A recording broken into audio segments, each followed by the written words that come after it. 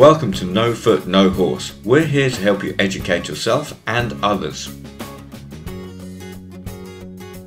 A comfortable working height is measured by standing square to the anvil and allowing your knuckles to rest on the face of the anvil. The anvil should be firmly secured to the block.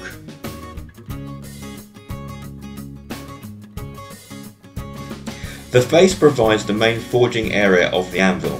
It is used for jumping up, levelling and general forging.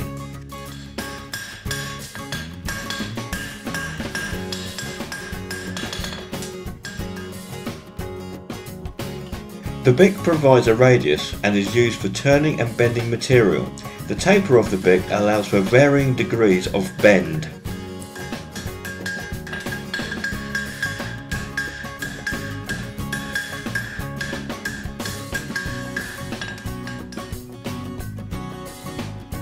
The round pritchel hole is used for punching out nail holes or stud holes when building horseshoes.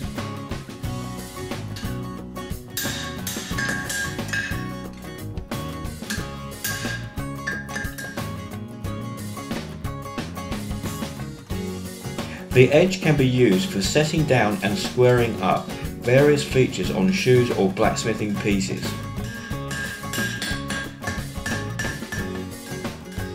A good edge is needed when pulling clips on horseshoes.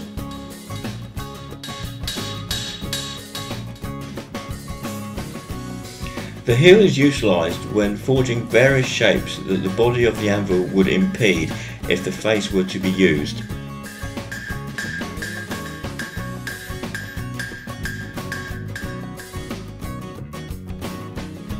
The cutting table is slightly softer than the face of the anvil and is used when cutting of the material is required.